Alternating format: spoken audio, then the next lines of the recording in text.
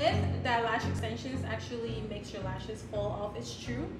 However, it is usually when there are a lot of heavy lashes on, baby lashes.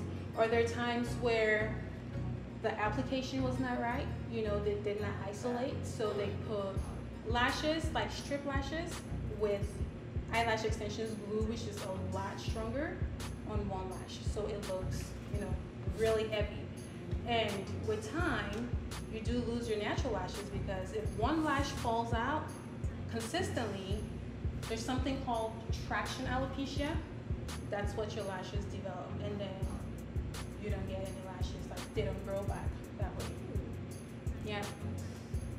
So that's one of the reasons why it's really important to go to someone who has trained.